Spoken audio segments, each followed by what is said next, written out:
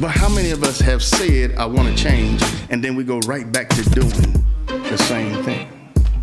How many of us have said we want to change, but we keep associating with the same people?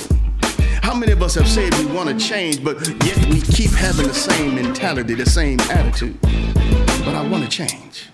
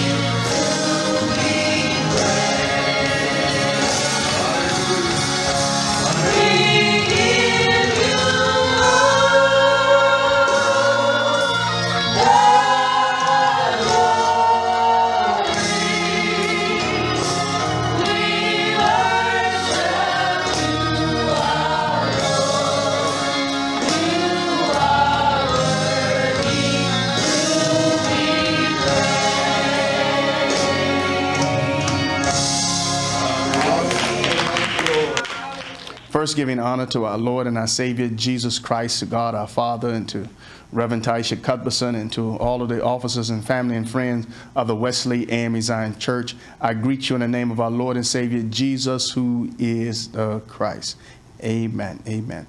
Our scripture reading can be found in Genesis, the 32nd chapter. That's Genesis, the 32nd chapter, in that 28th verse.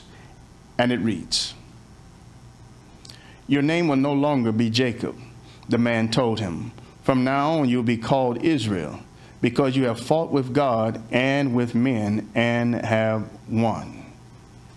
Amen. I want to share today from the subject of what's your fight? What's your fight? Let us pray.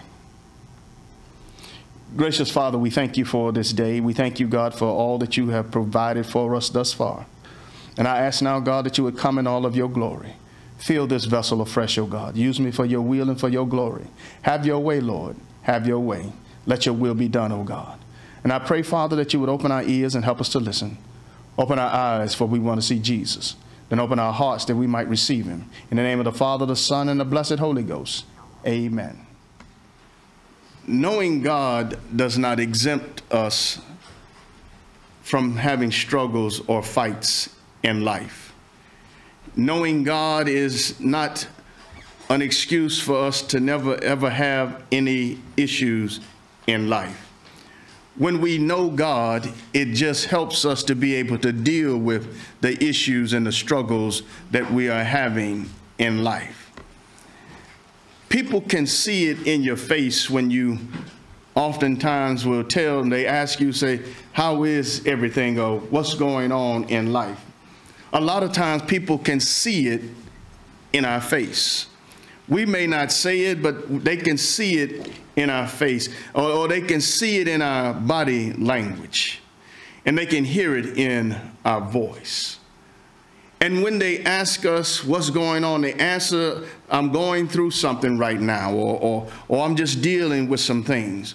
Or we may say, "Nothing's wrong at all."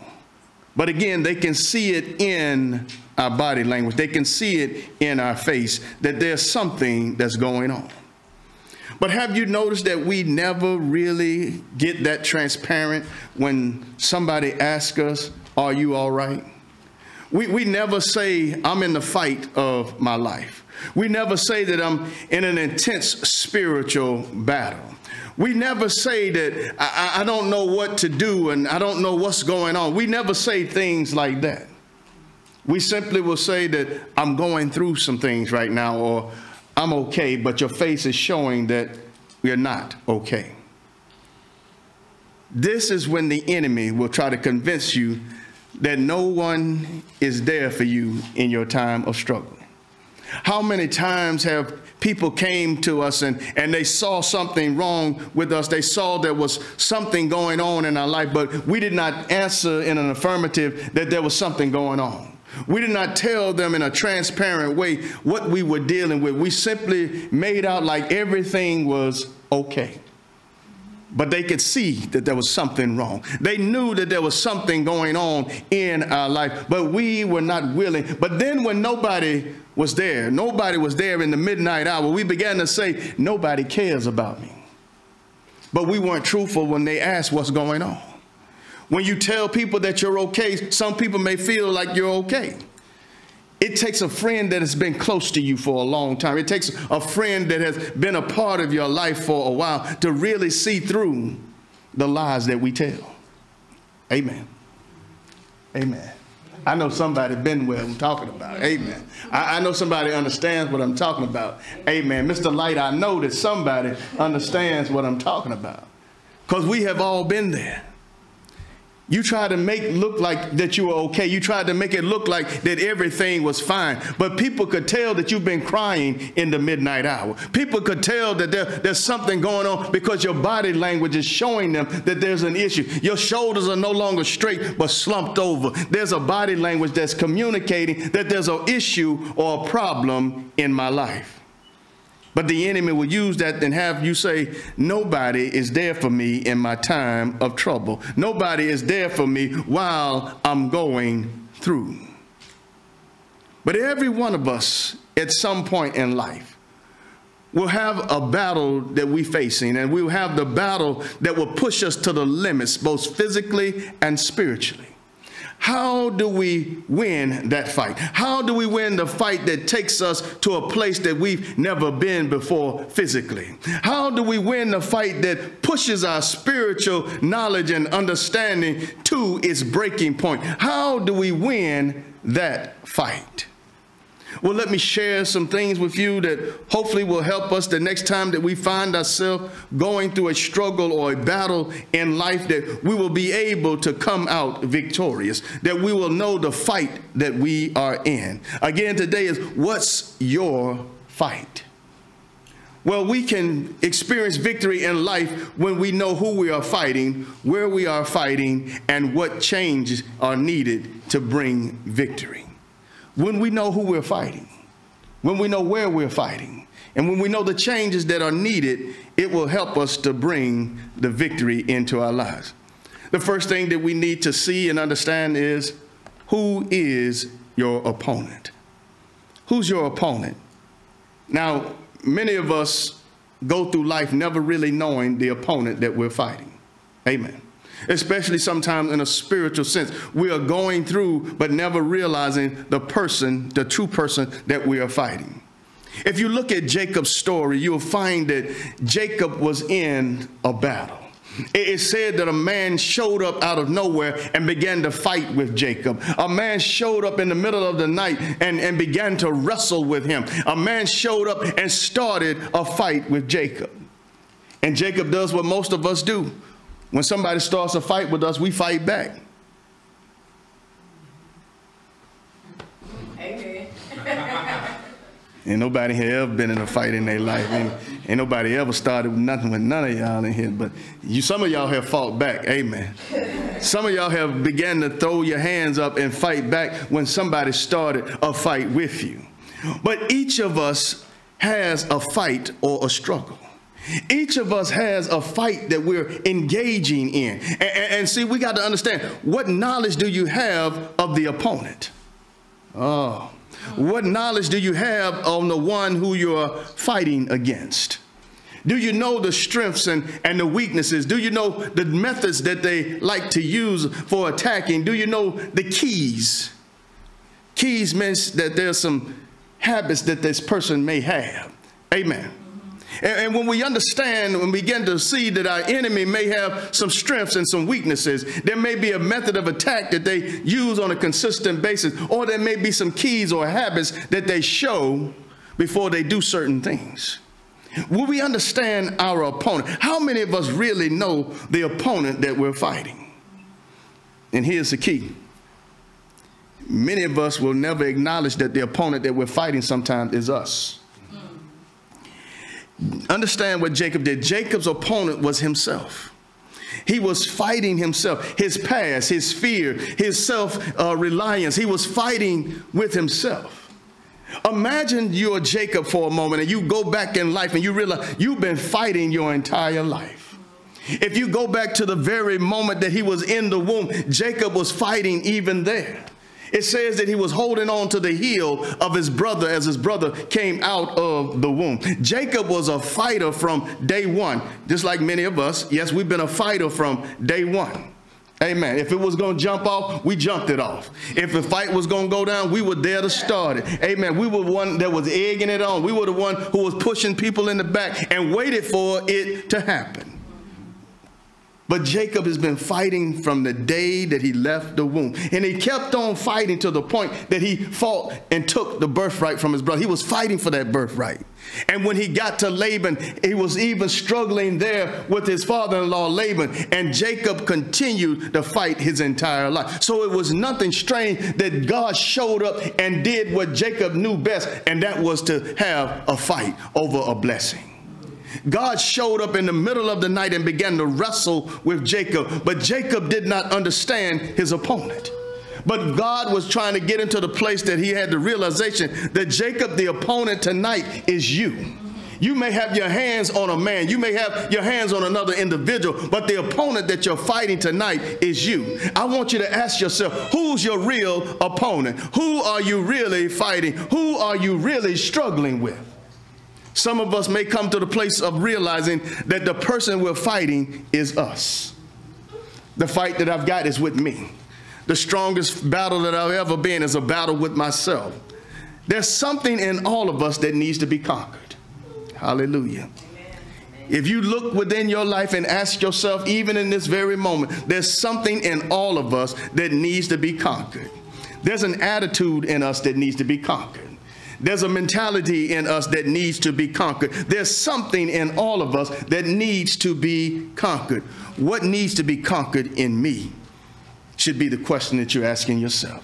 What issue am I having that needs to be conquered? What fight am I having that needs to be dealt with and finally put down once and for all? What struggle am I engaging in that I've been engaging in time after time? What fight am I been going through over and over again and I have not prevailed? What struggle that I'm committing to myself over and over again that I need to get out of?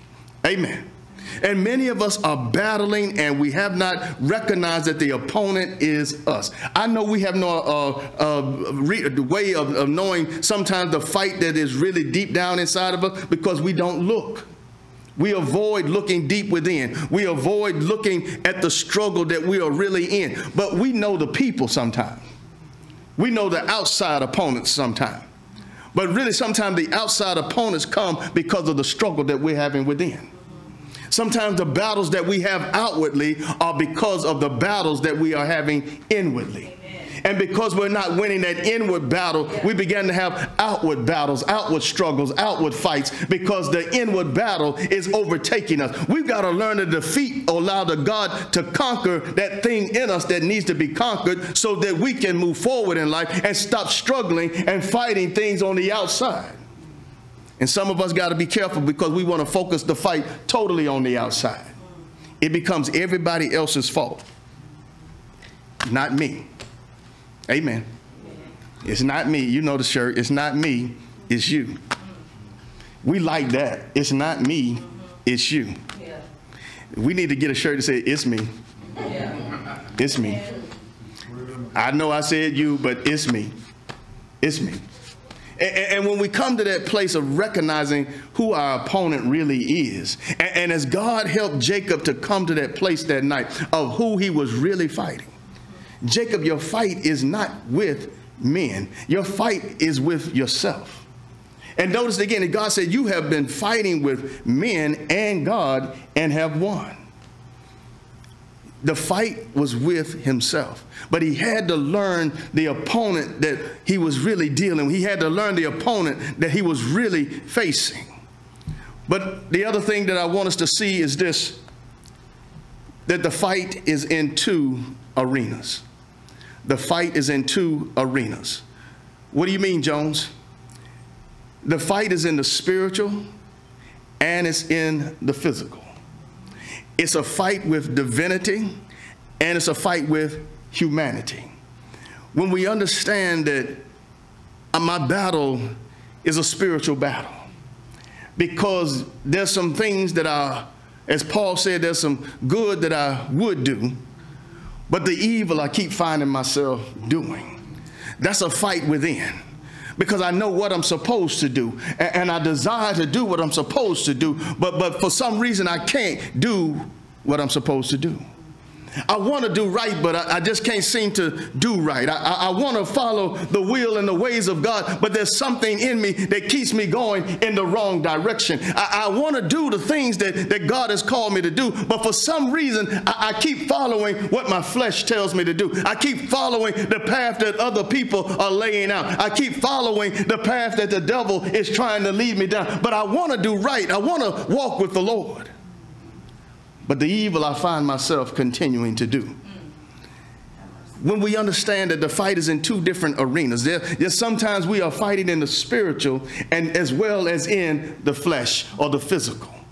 Jacob was fighting in the spiritual and in the physical. He had a fight ahead of him with his brother because he doesn't know how his brother is going to respond. He was in a fearful fight. He was in a fight of expectation because he doesn't know what's going to happen. But he was also in that physical fight. The physical fight of now a man showing up and wrestling with him, taking his attention off of the struggles that he was having before and now focusing on the fight that he was having with God. He was fighting with God, but he's also fighting with himself. And as Jacob finds himself in this struggle, as Jacob finds himself in this fight, and as Jacob finds himself going through this situation, struggling again, what's your fight? And he recognizes that his fight is in the physical as well as in the spiritual arena. We are aware of Jacob's fight with humanity from the very beginning. He's been struggling with his brother from day one. Had him by the heel, coming out of the womb. Continued to struggle with him. And when he found his opportunity, he said, sell me your birthright. Jacob's been struggling, and Jacob goes on to live with his uncle Laban as he takes wives. And then even there, he engages in a battle with his uncle, trying to overcome the trickery that his uncle has put upon him. He's continuing to struggle with humanity. All of his life, he's been fighting humanity. From the womb all the way to this point, he's been fighting and struggling with a battle in humanity. But now he comes to a place where he has to also struggle in the spirit. He's also having to fight with divinity. He's made a way to come to this place, and now it's a struggle. Now it's a battle. Now he's fighting with humanity and divinity. There's been an open fight with humanity all along. But guess what? There's also been a hidden fight with God. And many of us are in that hidden fight with God. Amen. We come to church, we smile, but we're in a fight with God. We come to church and we sing, but we're in a fight with God. We come to church and we pray, but we're in a fight with God. We come to church and we give our tithes and offering, but we're in a fight with God. I'm not in a fight with God, Jones. I come to church, I worship, I pray, but we're in a fight with God. And I know we are, because none of us live the perfect life. None of us live the life the way that we ought to. None of us do everything the way that we're supposed to do. Every now and then we pick a battle with God and we choose not to do what he's asked us to do. We choose not to go where he's asked us to go. We choose not to say what he's asked us to say. We choose not to live the way he's asked us to live. We picking fights with God. Amen. And because we're not going forth in that true battle, it's not played out in front of everybody, but it's a hidden battle with God. But every now and then people can see. God will give them a peek behind the curtain. Amen. Yeah. You know, like they did in the Wiz. Amen. Not the Wizard of Oz, the Wiz. Amen. You get a peek behind the curtain and you see there's a man back there that's been running the show. It's a peek behind our lives, and they'll see that we are back there fighting God. They'll see that we're back there struggling with God. They'll see that there's a struggle that's going on back there that we want to do right, but for whatever reason, we just can't seem to get it together. We want to live the way he wants us to, but we can't seem to get it together. And instead of wrestling and fighting until we come to that place that God will get us straight, we continue to fight and struggle against God and try to push God away rather than embracing God. And as I said this morning, and holding on to God. But notice this. How long has God been trying to break you? Hallelujah. How long has he been trying to break you? We do our own thing in our own way, but God is saying, I need you to let that go. I need you to surrender that. I need you to move away from that. I need you to come clean in that area. But how long are we willing to keep fighting? It's on two areas, two arenas, the physical and the spiritual. And we're fighting in both arenas. There's a physical battle that we fight here on earth. Many of us may be fighting physical battles here on earth. We're fighting an emotional battle. There's some things that have emotionally scarred me. There's some things that I'm still dealing with from my childhood. There's some things that I'm still dealing with from past relationships. There's some emotional battles that we're fighting. Then there's some battles that we're fighting because of our attitude. Amen. Can't nobody tell me nothing. I'm right all the time. Amen. Be careful, because our attitude can sometimes be the biggest battle and the biggest hindrance to our growth and to our blessing. Because we got such an attitude. We got the type of attitude that even God can't deal with. He's been trying to break us, but we won't let him break us. He's been trying to break that attitude in us, but we keep holding on to that attitude. Can you imagine you having an attitude with God? Amen. But we do. We do. It can be somebody sitting in service right now that God is trying to get you to change some things, that God is trying to get you to move in a different direction. And instead of responding to God in the way that we should, I don't know who you think he's talking to. I run this. I wish I would go down that path. But when we give our life to him, when we fully surrender to him, and he gets that brokenness in us, and he begins to break that will about, he begins to break that attitude about, we can find that there's a great blessing on the other side of the breaking. Oh, hallelujah.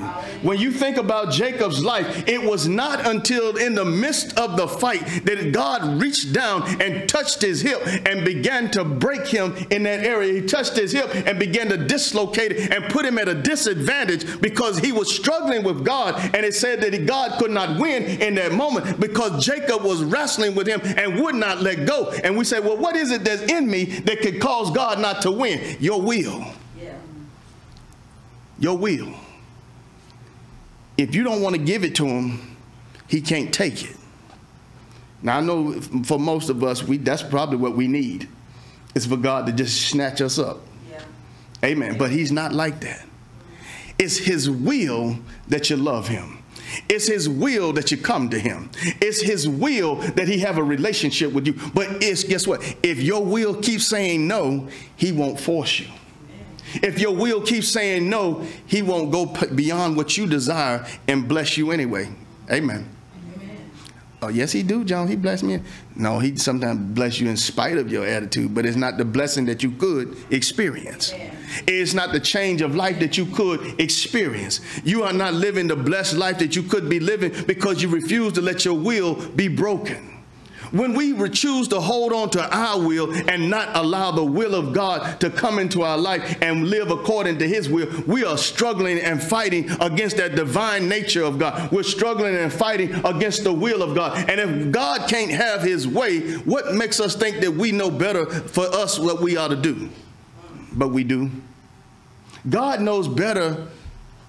He knows the best thing for us, but yet we keep thinking we know more than him. I know we're smart. I know some of us are college educated and we had good grades in school. But you can't outsmart God. You don't know more than God. But we think we do, and we think that I can hold on to my knowledge and my intellect and that will get me through. How that's been working out. Maybe we wouldn't be in some of the situations we were in if we did not rely on our own knowledge and intellect. But we trust in the Lord with all our heart and lean not to our own understanding.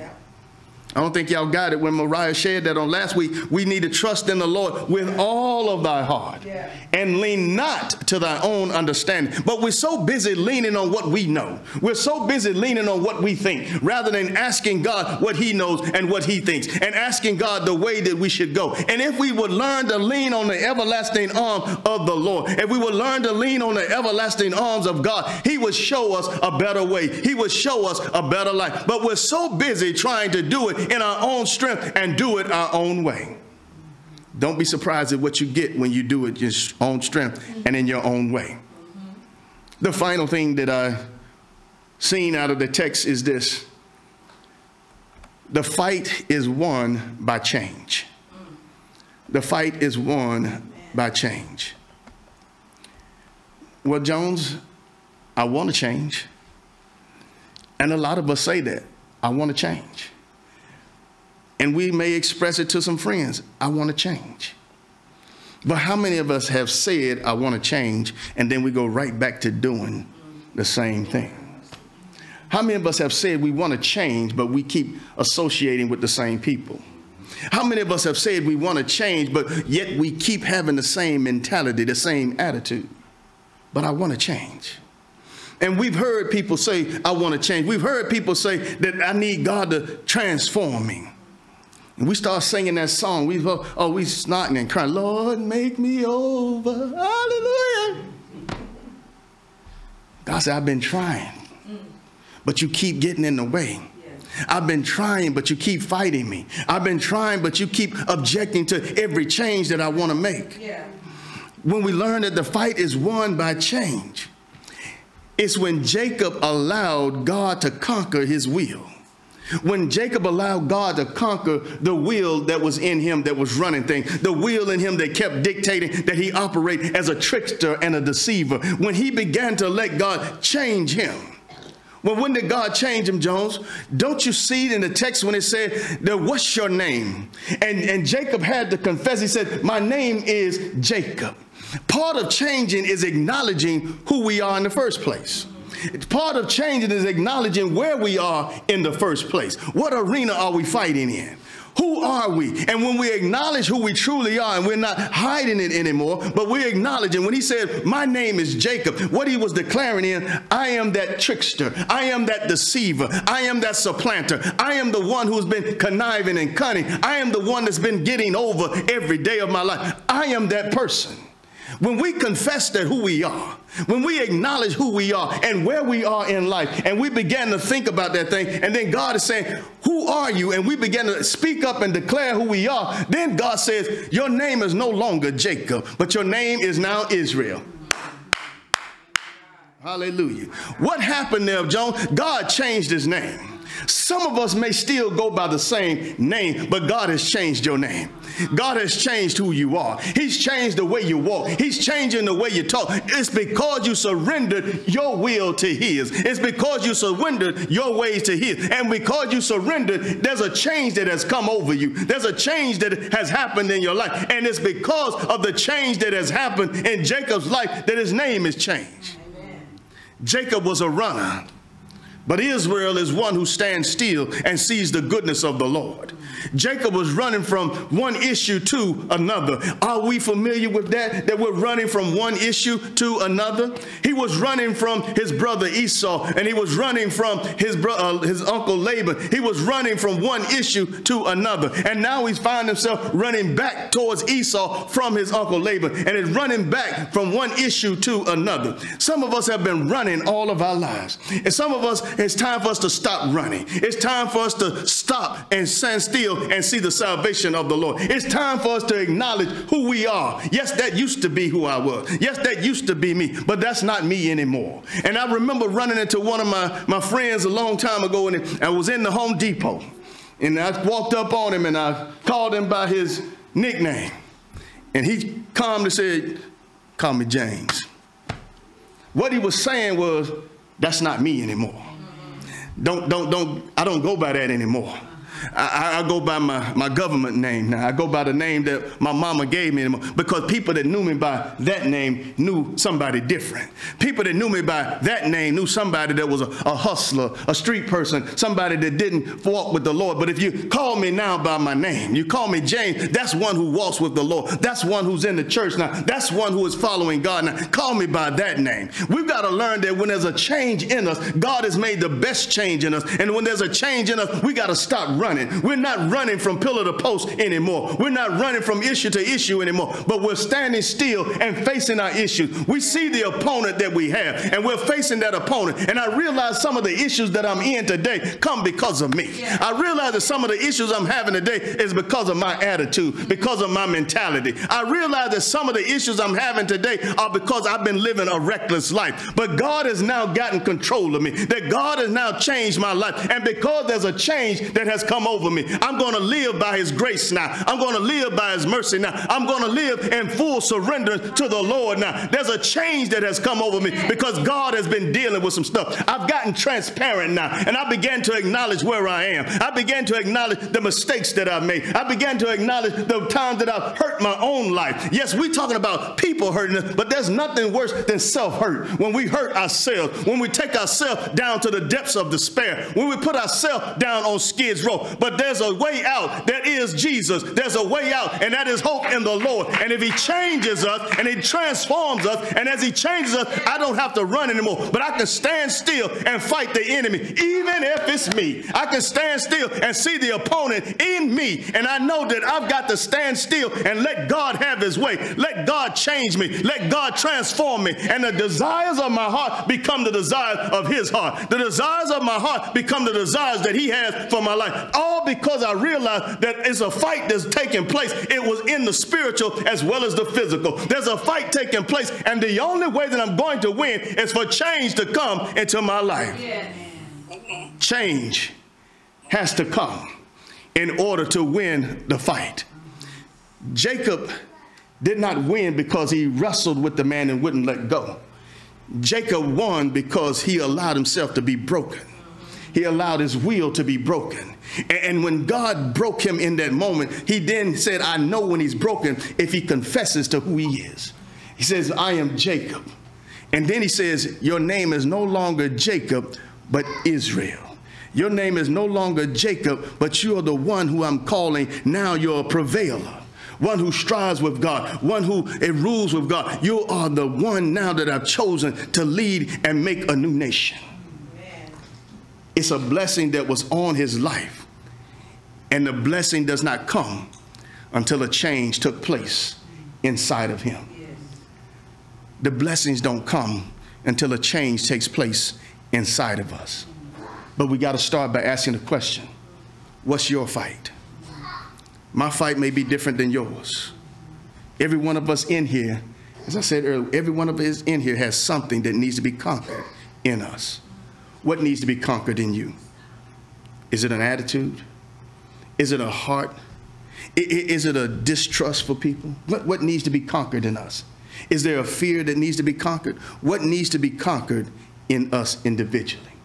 And if we just surrender and let God have his way, conquer what's in us that needs to be conquered, then we're on our way to victory. Amen. Because God will bring the change that is needed and necessary in our life.